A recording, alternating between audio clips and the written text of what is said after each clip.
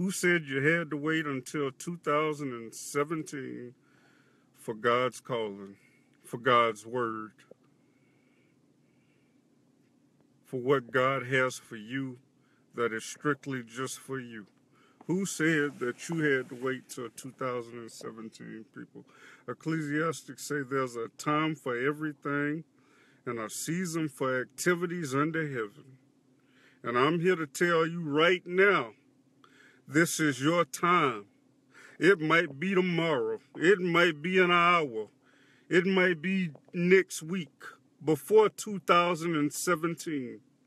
You don't have to wait for the glory of God till 2017 just to see God's work. It's coming your way if you believe and receive. If you receive this message, share it. I love y'all. Thank you. Have a good day. Night.